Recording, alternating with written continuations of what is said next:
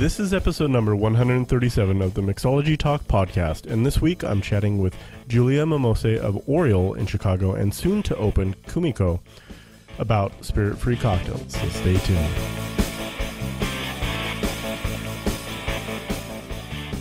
Hi everyone, welcome back to Mixology Talk podcast. Today I have the pleasure of interviewing somebody that kind of made the last Tales of Cocktails really memorable for me. Bartender extraordinaire, Julia Momose. How are you? I'm good. How are you? Good. And I have a tendency to butcher last names. Did I say your last name correctly? It's Momose. There you go. See? You were close. You were close. Appreciate it. So the thing that I really remembered about the last Tales is obviously the restructuring of Tales as a company. But also their kind of reach into helping other bartenders and putting a focus on that, and also the spirit-free aspect of it. And you were a significant portion of that throughout Tales. Would you mind kind of talking about some of the events that you were responsible for at Tales this last year? Sure. So I helped out with the William Grant & Sons portfolio party, and I got a call from Charlotte Boise a few months prior where she was sharing this radical idea of having a portfolio party for all of their brands, but without any alcohol. So a completely dry portfolio party at one of the larger spirits conferences in the U.S. And for me, having been kind of on this journey of spirit-free and getting the word out and talking about these really thoughtful, complex drinks that don't have alcohol in them, it was really exciting to hear that this big company would even consider doing something like that. And in a way, it was really kind of thought-provoking as to, well, how can we take the kind of the story behind each of these spirits and present them in a spirit-free manner, and really kind of keep the party going and having fun. So it was a really exciting moment and fun challenge, getting with the ambassadors and talking about their brands and then creating drinks around those stories and flavor profiles. Yeah, and I went to that William Grant, I think it was like their opening party, right, for Tales? Yeah. And how many cocktails did you end up developing for that one party? I think it was 12. Oh, wow. Or so, somewhere in that vein. I can't remember the exact number now. There was a lot. I tried to have as many as possible. We had a kind of a small crew with us, so we're all sampling them and tasting them all, and they were all fantastic. Thank you. No, absolutely, thank you. And it must have been a real challenge to kind of come up with all these drinks, and especially trying to highlight spirits that aren't present in the cocktails. So I definitely appreciate it. And just kind of on my end, the next morning was a lot more pleasurable. Oh, good. Didn't wake up, and this is kind of like a lot of the consensus that we had is, I talked to a couple of the bartenders who are like, I'm not hungover, I'm not, foggy, I can enjoy my day. So you worked your magic, so definitely appreciate it. That's great to hear. And then you also had a seminar as well, right? Yes, I was on a panel talking about these non-alcoholic drinks, but with a focus on the distilled non-alcoholic spirits, as some people are calling them, but non-alcoholic ingredients that are currently being made, and whether it's a fad that'll go away or if it's something that is here to stay. Sure. And what was kind of the consensus of after the seminar? Is this kind of a fad, or do you think this has kind of got a permanent presence in the bar programs from here on out? I believe that this category is here to stay. I think it's a category that wasn't really explored until now. And so in a way, I think we have this great opportunity to just create and make things that haven't been had before or done before in the realm of non-alcoholic. Up until now, they've been called mocktails, and they are kind of centered around very sweet, syrupy concoctions, like the Shirley Temple, and kind of created more so for children than for discerning adults who are out for an evening with their friends. And so, I don't like to think of it as a trend I guess we can say that it is trending. People are talking about it. And so it's getting a lot of attention from larger brands such as William Grant and Sons. Like even alcohol companies are paying attention now. But Mhm. I think it's something that the guest has been wanting for a long time. And we are just now at that point where we can provide it in a thoughtful way. Absolutely. And I remember from my experience behind the bar, it was more of an afterthought, kind of like oh crap, I have to make a mocktail or, spirit-free cocktail on the fly. What Hmm. do I have? I have lemon, lime, orange juice. I have pineapple juice. I have ginger Right. beer. Okay, that's a great modifier because it'll stretch out Yeah. the cocktail. And what kind of syrups do I have on hand? And there's always kind of like this scurry to kind of give a really cool guest experience, in a bar setting, but pretty limited on resources. So Right. just hearing that different viewpoint has been very refreshing, and no pun intended. But it's just kind of another aspect of customer service I don't think we really have embraced yet. So Sure. I think it's a fantastic idea, and I'm a big fan. So what got you into bartending, like in the beginning? Like, how did you start down this whole path? So I was born and raised in Japan. Hmm. And right before I moved to America to attend university, Hmm. and right before I left Japan, I was working a number of part-time jobs. And so I was able to watch bartenders there and was completely enamored with what they were doing. And I was really only allowed to polish glassware and pour beer and wine. But just seeing the way in which they created these just elegant experiences for their guests was really, it had a big impact on me. And so knowing that I was going to be going to America, I was like, I want to, find a job bartending and learn to bartend and use that money to help pay for school. That was kind of the idea, was I was always going to be working no matter what. And so I thought, I want to be a bartender. And then when I moved to America, though, it was a challenge actually getting hired on at a bar. They were very hesitant to hire girl in that area. That was a big thing. And so I started off as a cocktail waitress, host, server, barback. And barback was it was the best way, like to get my foot in the door really, because then I was able to observe and learn and finally started bartending. And then I totally fell in love with it.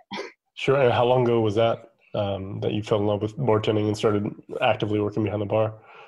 Oh, it's over 10 years ago. 11? Okay. 10, 11 years ago. Yeah. Yeah, yeah, and I agree with you. Bar backing is such a great way to kind of get in there and kind of earn your knowledge, and kind of get Yeah. an understanding of being behind the bar. So that's really cool. So, and then how did you start to pivot and kind of think about like the spirit free? When did that kind of start to come into play for you? My parents don't drink any alcohol at all. Ah, And around the time when I realized that I wanted to pursue bartending, the hospitality industry as a career, I realized that I do want my parents to be able to come into my place of work and have a really great experience. mm-hmm. And so I started at that time while creating cocktails, also thinking about ways in which I could make versions of those that didn't have any alcohol in them or just standalone non-alcoholic options just Sure. in case they ever visited. That's So funny. that's kind of how it started. And yeah, it worked out well. The timing still hasn't matched. My parents live in Japan. And so every time they visited, I've either been in the process of opening a bar, starting a program, or yeah, pretty much every time. I just haven't been behind the bar when they were in town. So hopefully that will change with the opening of my bar this Yeah. fall. Yeah, and so when you go back and see your parents, or when they come and see you, do you make drinks for them and kind of show them kind of your skill set and like, this is what I do for a living? And Yeah, that's pretty I cool. do. It's fun because my whole family, for the most part, doesn't drink. And so whenever there are those family reunions, they'll have me make fun drinks for everyone to enjoy. And they're all very curious about what I do. It's a world that they don't really see much of, and so they had me do a class for them. And it was with like the little cousins, so all these little kids, and I was showing them, manicuring garnishes and, putting herbs on the side of the glass and how to highlight, all these expressions of flavor that are in the liquid, but aromatically. And it was really fun. It's kind of like an arts and crafts project. That's hilarious. That's amazing. Liquid. You're inspiring another generation already. That's awesome.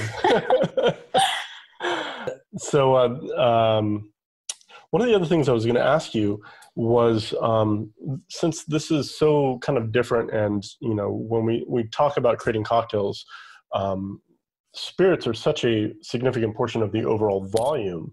How are you kind of adapting flavors to make more of a spirit-free cocktail?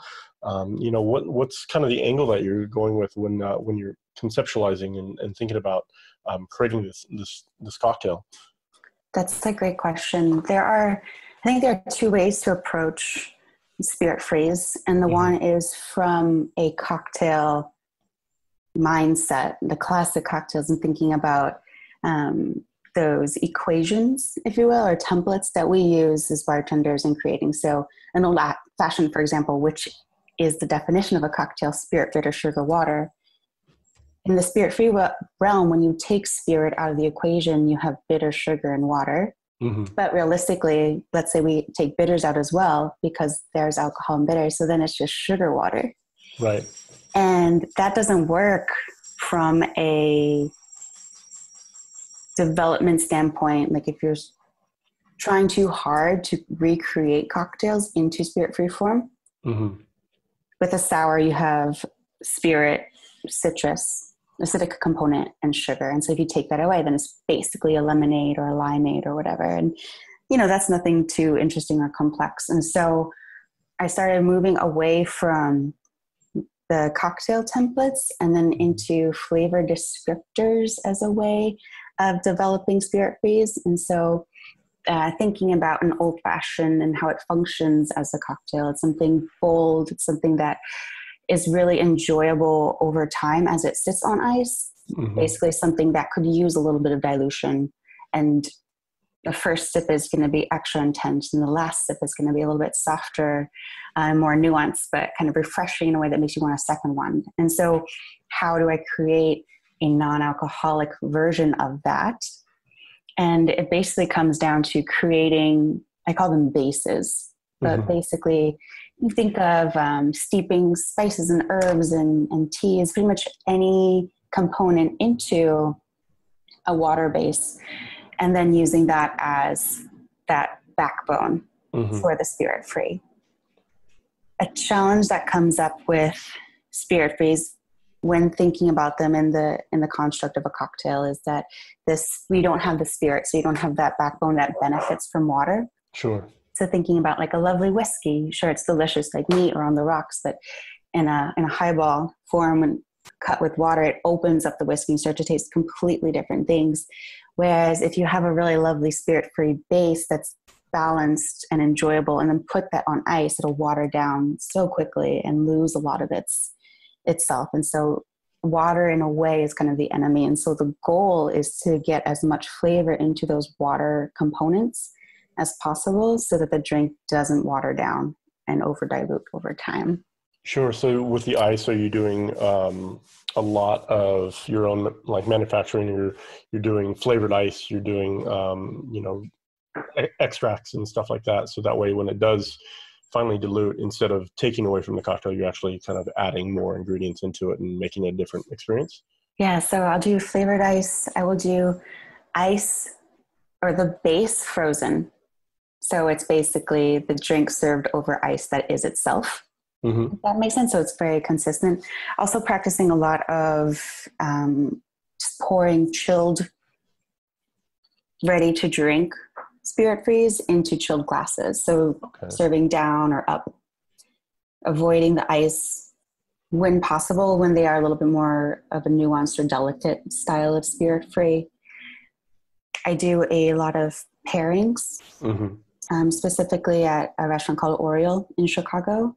And it's a 15 or so course tasting menu. And so I work with chef and with the sommelier and kind of talk things out and work out spirit-free pairings for these courses. And I found that when eating, it's often better to avoid having things on ice that are like ice cold, because of the temperature and the way that it, in a way, almost numbs your palate. And so keeping things in the same realm of wine temperatures. Sure. So ambient to slightly chilled. And that works out really beautifully for spirit freeze, I've found. And so kind of exploring the room temperature spirit free. Yeah, and I find that one of the things that I've always kind of wondered and wanted to experiment with is the idea of aromatics that kind of open up even when they're cold. I haven't found any good resources for that, just because the fact that they're cold kind of condenses, and kind of minimizes their aromatic qualities. But experimenting with temperature and serving temperature is something I haven't really considered. So that's a really great idea. To the same point that beer and wine are kind of served at very specific temperatures if you want to truly experience them. That's a really cool thought process to go through of, if I'm going to be serving this drink, is there an optimal temperature to be serving it at? And there probably is. So that's really cool.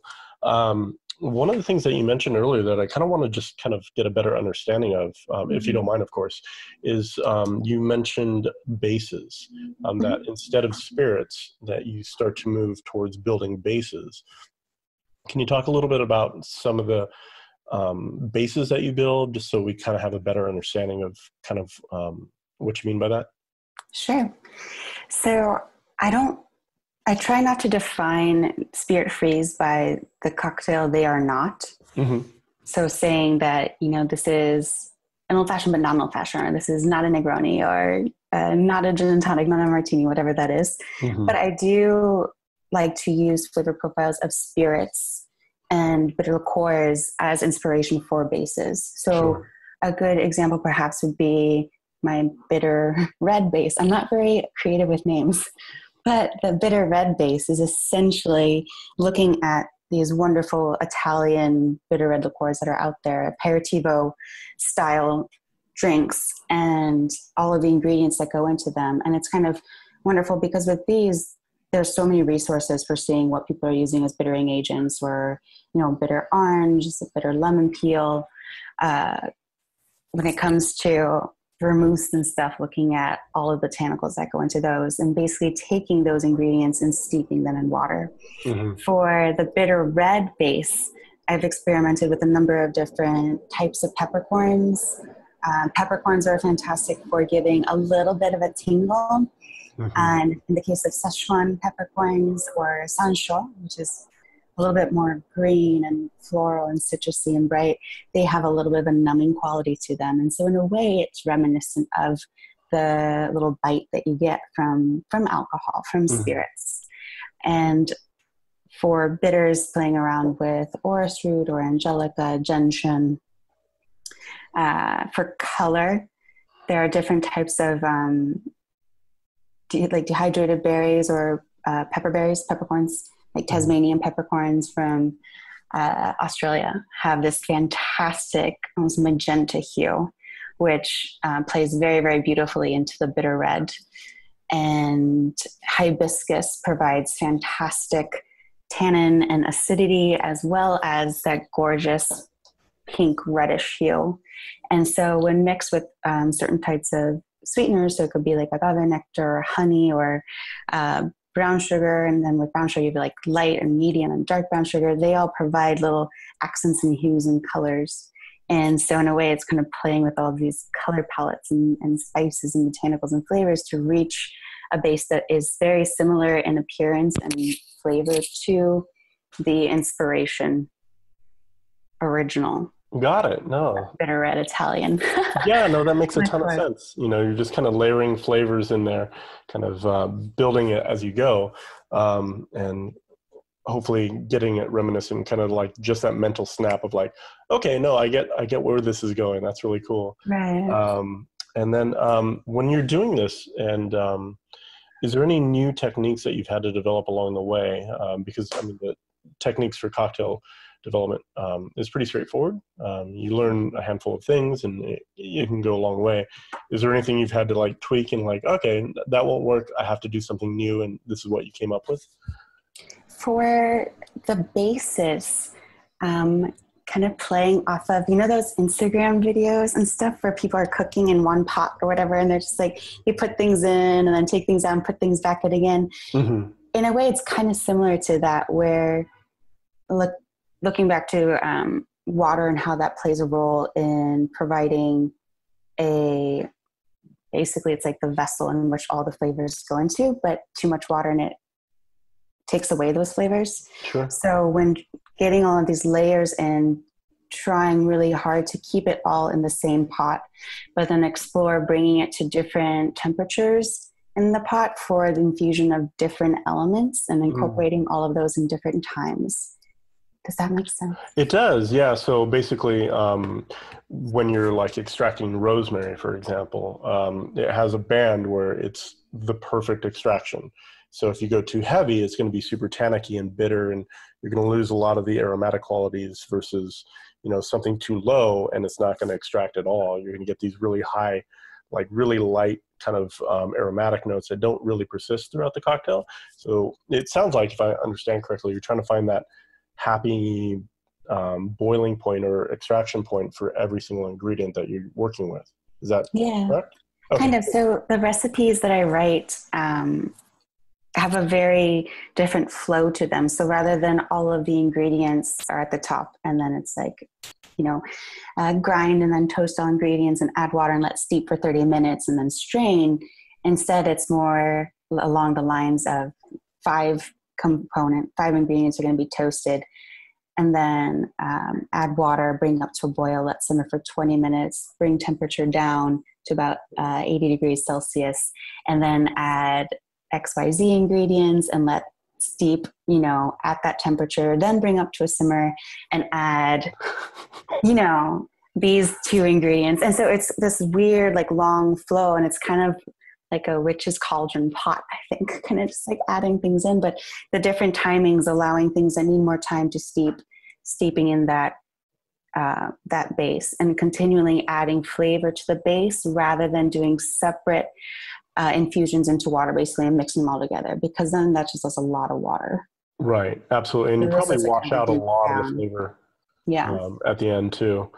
So that makes that's absolutely fascinating. So how long does it take you to make one base usually? Development takes a long time. It does. Sounds like it. So the 12 cocktails that you made for William Granson had you busy for a while then, huh? It was an intense couple weeks. Oh man. And just thinking about, there is an incredible team helping to prep everything for the event itself. But I was just thinking about what a large format these were then going to be created on. So it was pretty intense.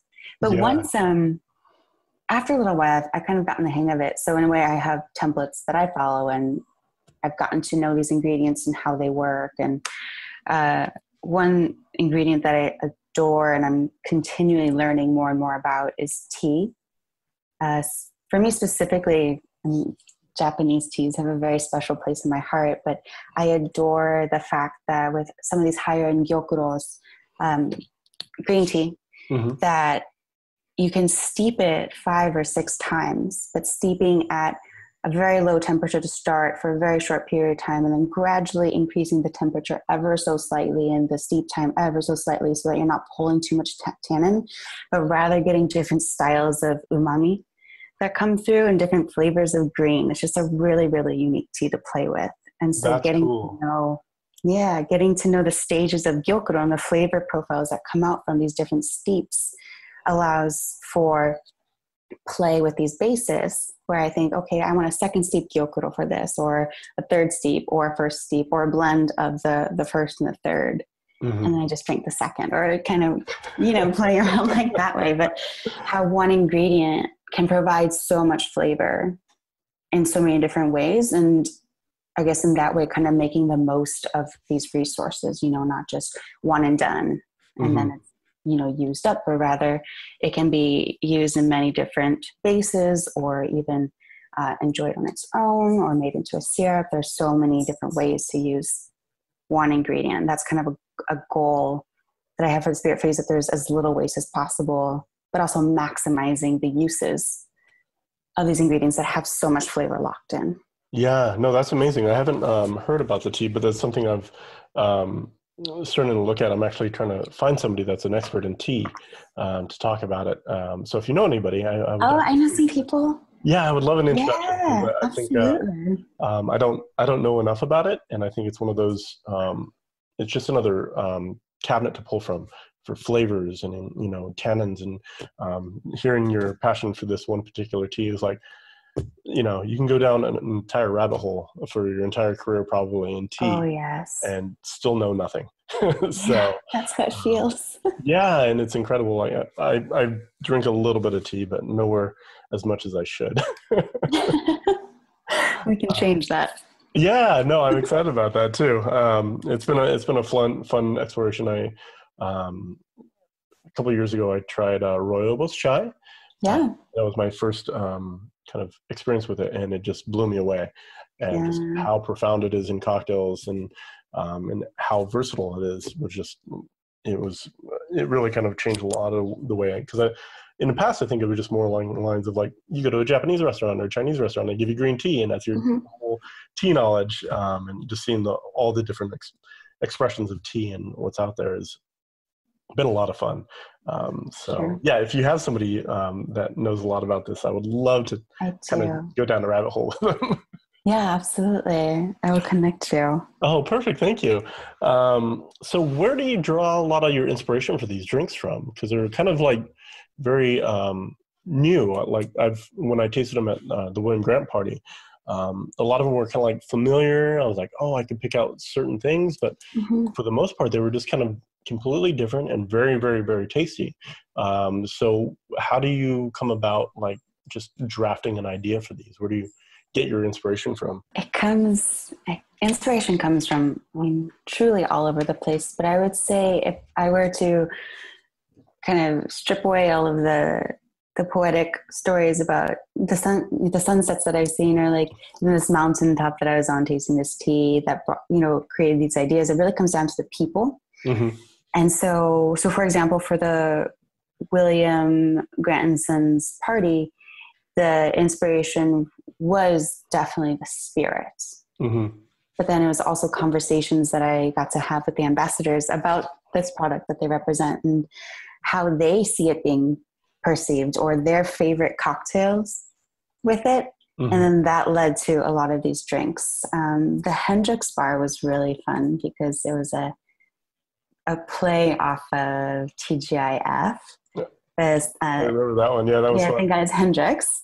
Uh-huh. And so we wanted to have some fun with the drinks and kind of go back to almost the super classics, but like a Long Island iced tea. How do we take the concept of a Long Island iced tea, which is everything Yeah. from the well, going into a glass, but that the idea of a 4 bottle pour and then topping off with sour mix and then topping off with cola, how to take that action and turn it into spirit free form while paying an homage to Hendrix, but also I wanted to have a little homage to New Orleans. Hmm. And so I started off with a base that was comprised of some select Hendrix botanicals, but with a focus on the juniper, coriander, and caraway, and then playing up some curry notes, actually bringing in a Japanese curry powder,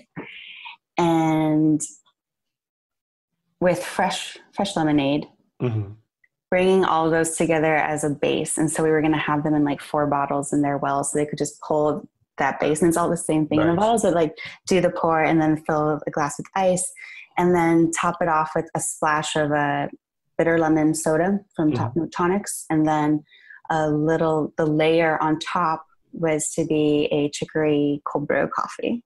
Oh, And cool. so kind of bringing a little bit of the New Orleans coffee into play, but essentially it's a gin botanical curry spice Long Island in a way. So it looks like a Long Island, but it's not at all. So that's Hmm. kind of part of the fun is the process of the drink inspiring what it looks like, but it's once you taste it, it's completely different. Sure. So that's one approach. The did do a Negroni-esque drink, the conversation there too was to be able to do 3 equal parts pours, because again, the thought was there they were going to be free pouring behind that bar. And so developing a bitter red base, and then a vermouth-esque base, and then some sugar, some simple, basically, and then bringing all of those together in a glass. Other inspiration, it comes from the idea of, if I am just walking into a bar and the sun's still out, but I'm not drinking alcohol, what would I want to have? Or if I am coming in at the end of a long night and have been, enjoying some drinks, but really just want to kind of settle in with something like dark and bitter and brooding, but that doesn't have alcohol in it, what would that be? And so these kind of stories of a time and a place and a person living their life inspire a lot of drinks. So it's almost a feeling to be in when having it. That's really cool. Yeah, that's awesome. Yeah, that's pretty cool.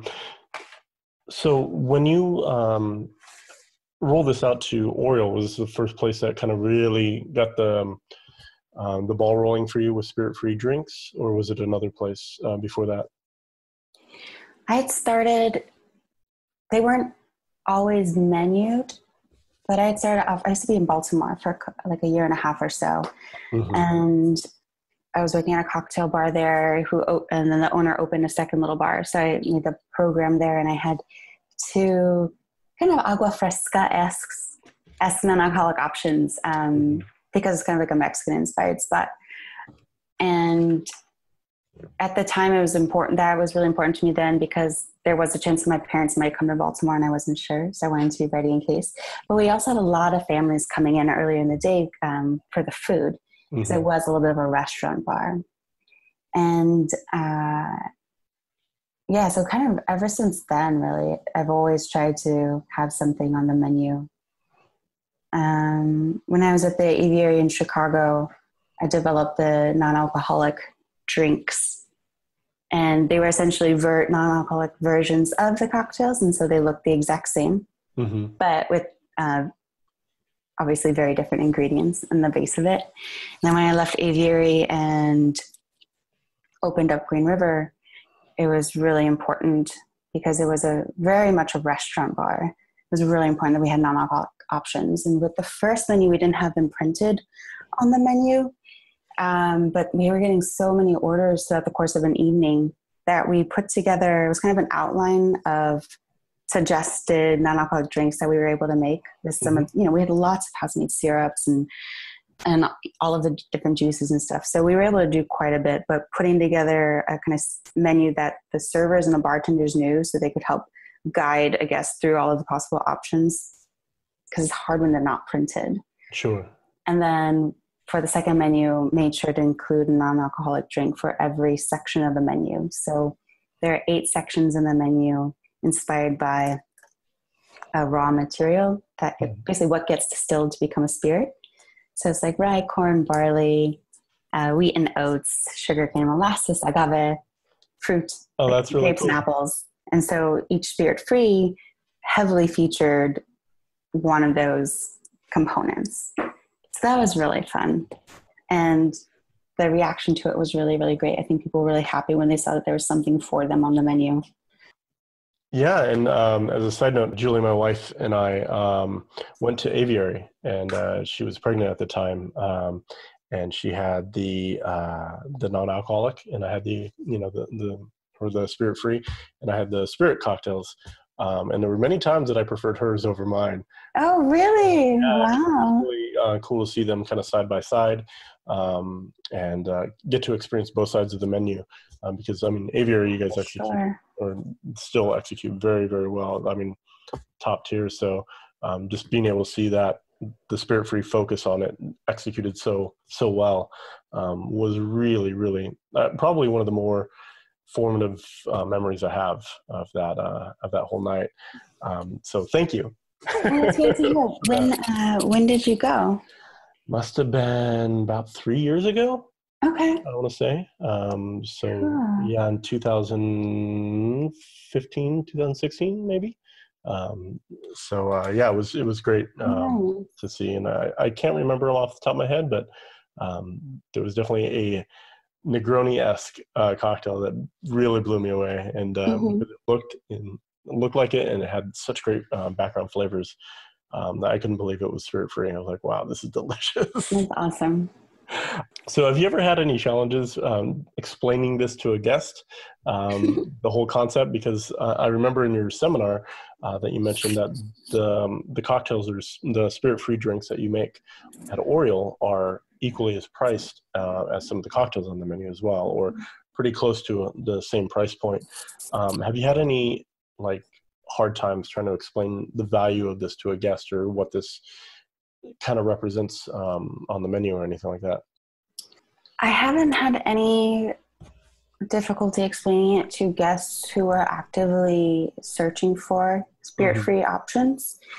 Most of the conversations take place with guests who are enjoying their alcohol Hmm. and are questioning why anyone would ever want to have something that didn't have alcohol in it. And they definitely use price as a topic Sure. of conversation and kind of a point of discord. They almost in a way perceive the value of a drink is the proof in a way for Hmm. some people. And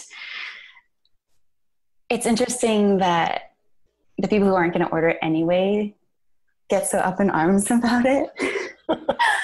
But I try to kind of share with them a little bit, a condensed version of that process I was telling you about, that crazy pot where everything goes into, but then also focus a little bit more on the ingredients that we're using and the story of the teas. Hmm. That it's a first flush, green tea coming from Uji, and talking a little bit about the history of it and how that in a way can correspond to some of the rich histories of the spirit that they're enjoying, and that, and craftsmen and women, the tea growers and the whiskey producers, how they're similar but different.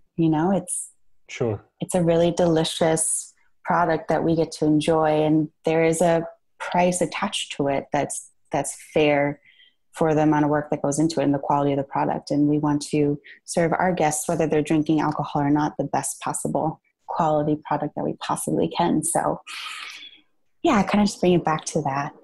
Yeah, and I feel like this is such an important part of kind of what we do is being able to tell the stories that are Mhm. important either to the drink, to the environment, to the ingredients that we're using. And I really like the approach of saying, no, there's actual a lot of value in what you're getting. This is why, the farmers, the tea farmers, and the care that's given to all the ingredients make this as good as it is. So that's really cool. Now, are there any kind of resources that you would recommend? Like, let's say a bartender or an enthusiast is listening to this podcast. They're like, "Oh my God, I want to do this in my bar. I want to get started. I want to start to develop my skill set behind crafting spirit-free drinks." Is there any good resources out there that you would recommend somebody taking a look at, um, and kind of getting a better understanding of this? Now, I know that there are some people like working on books and stuff now to kind of cover the category, which is really exciting. I would say that if the hope is to develop complex drinks for a bar and for service, I think taking a look at um, cookbooks Mm-hmm. is a really fun place to start. Cookbooks and pastry as well. Getting to know ingredients that they're putting together, and then seeing if you can take those ingredients and get them into liquid form. Sure. Uh, Savory and bitter are some flavors that are a little bit harder, I find, to get in spirit free form. They take a bit of work on the front end to create bases. Mm-hmm. It's very easy to go out and buy amazing vinegars, which I highly recommend, drinking vinegars, but also all of the different juices we have and all of the amazing fruits that can be very easily made into syrups and stuff like that. Those are all flavor profiles that are fairly straightforward and easy to take from cocktail form to spirit-free form. but the ones that are a little bit more complex are the bitter and the savory. And those are flavor profiles that people actively seek when they're going out because they take a little bit more time. And so I would say getting to know, kind of looking up, not recipes, but those ingredient information sheets on vermouths and bitter Italian spirits and bitter, like Amers, like bitter French spirits, and any kind of obscure, like aquavits and even gins too, like what botanicals are they using, and then working those into bases is a really fun way to get some inspiration. And I would also suggest that if there is an Asian market or even like Mexican bodegas, like any kind of international food store resource, Indian spice shops in your area, to check those out and see what they're selling. And if you can, talk to the store owners. If there's an ingredient that you're not familiar with, kind of find out what it's used for. Also being careful that you're not picking up things that are meant for topical use and not for ingestion. That's a big one. Safety first.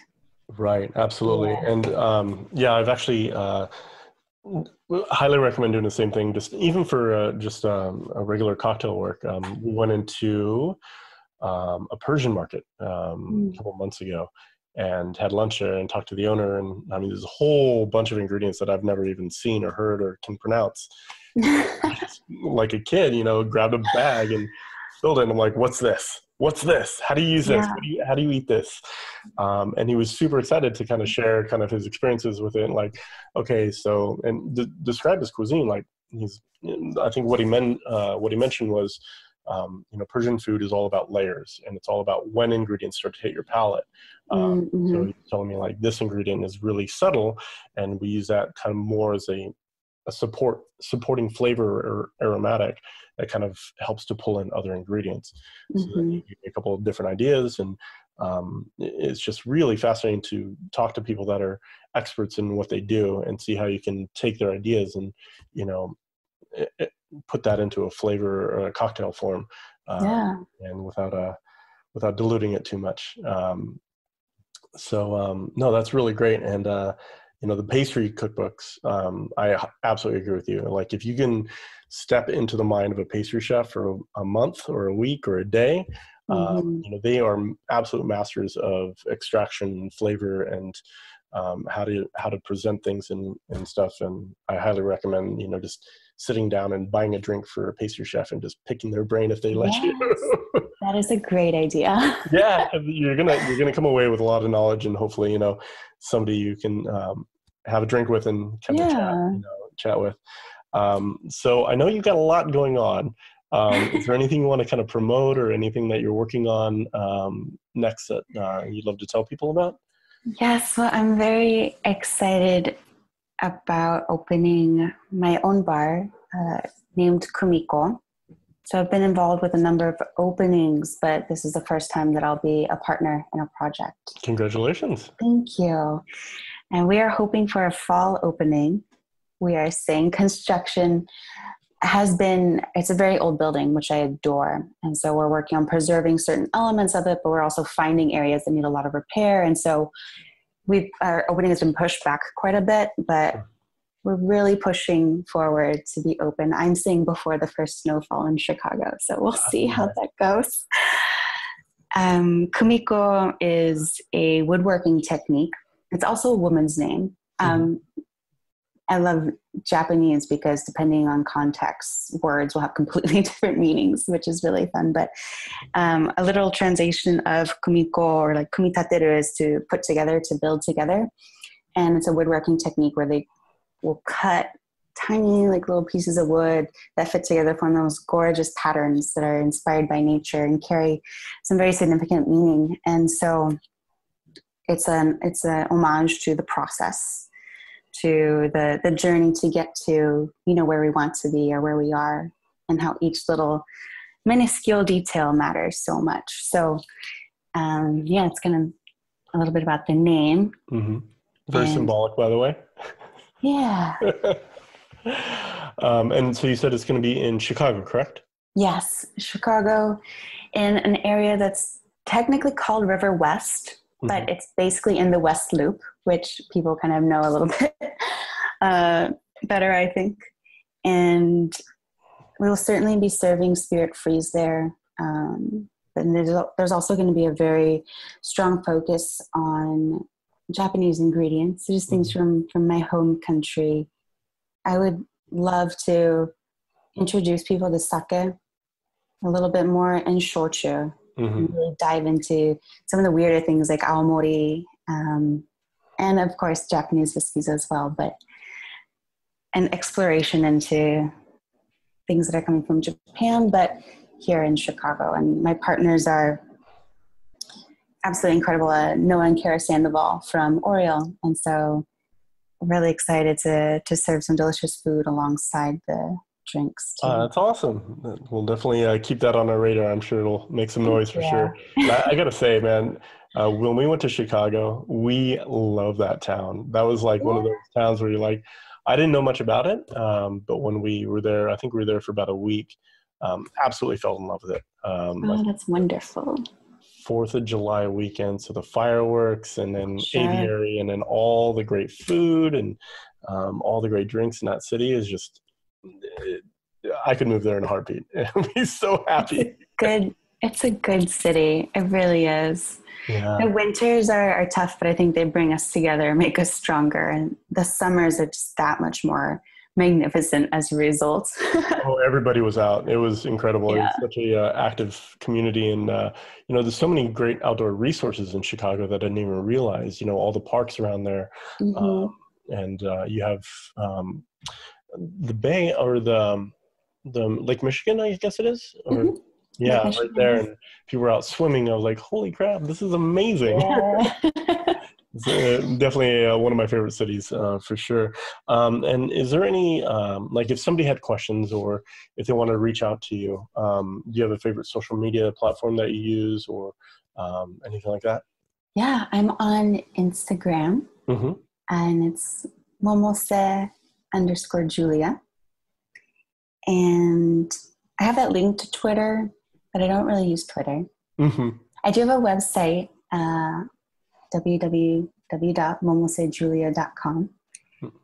And I'm trying to be better about updating it, but I have some past projects and drinks that I had made posted, and there's a contact link there as well. Okay. And Kumiko has its own Instagram account as well. And I've been posting just kind of the journey of getting the bar open. And so if people would like to follow along, they can do so at Bar Kumiko. And how do you spell that? It's Kumiko. Perfect. Great. And I'll include all those links in the show notes so that if anybody is interested, they can go ahead and go to the show notes and find all the contact information and the handles and everything. Other than that, I can't thank you enough for all the time that you spent with us. And, if you had any piece of advice for a bartender out there or an enthusiast about spirit-free cocktails, what would you say to them?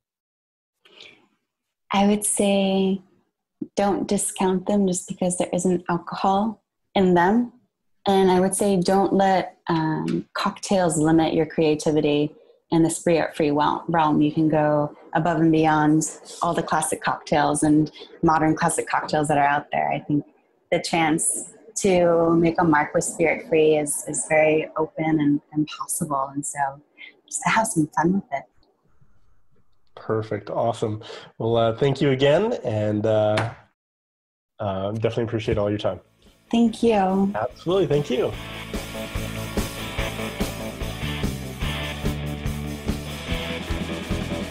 Thanks again to Julia Momose for sharing her experience, and I hope a few of you are inspired to try your hand at creating spirit-free cocktails at your bar or restaurant, or even at your house. We'll have the links in the show notes over at mixologytalk.com/137. And if you're in Chicago or traveling through the area, you should definitely check out her bar that's opening this fall of 2018, Bar Kumiko. Now, if you're enjoying this podcast, we'd love for you to leave a review for us on iTunes. It'll definitely help us reach more people. And it would definitely make our day as well. We love hearing the reviews and the feedback. So jump on over to iTunes and leave a review. We'll have more podcasts for you in the future, but until then, have a great shift and cheers.